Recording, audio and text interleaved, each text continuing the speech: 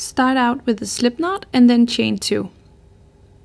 Because we're working in half double crochets, we need to yarn over first and then insert our hook into the first chain that we just did. Now pull up a loop, then yarn over and go through one loop. This is the chain part. Yarn over again and go through all 3 loops on the hook, and this is our first half double crochet. Now yarn over and go back into the stitch you just made and pull up a loop.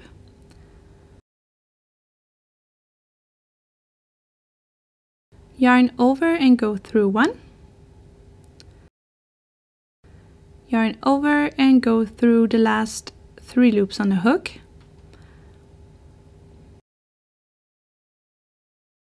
Yarn over again and go through the stitch you just made, and it's really important that you get both loops here.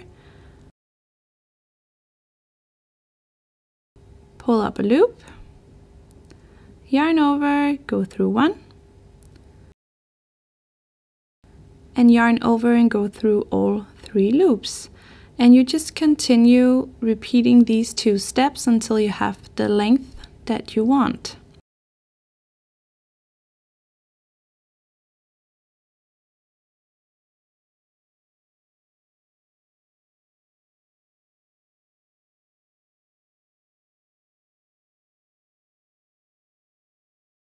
At the end you will just turn your work and chain 2 stitches, and then you're ready for whatever you want on row 2.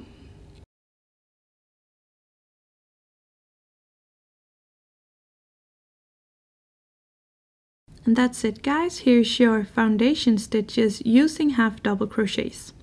Let's move on to doing those in double crochets. Start out with a slip knot and then chain 2.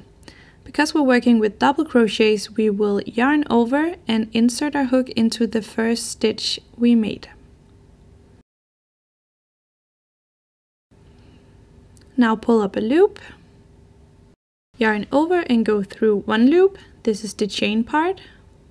Yarn over and go through 2 loops, and yarn over again and go through the last 2 loops, and this is our double crochet. Yarn over and go back into the stitch you just made. Remember to get both loops. Pull up a loop, yarn over and go through one loop. This is the chain part, and yarn over, go through 2 loops, and one more time. That was our double crochet. So you just repeat these 2 steps until you have the length that you want.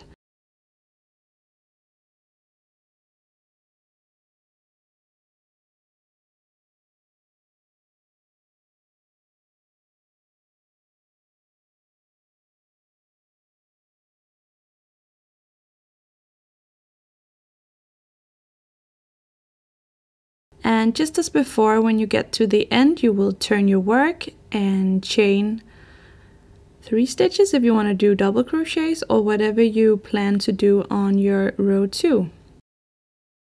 And that's it, guys. Here's your foundation stitches using double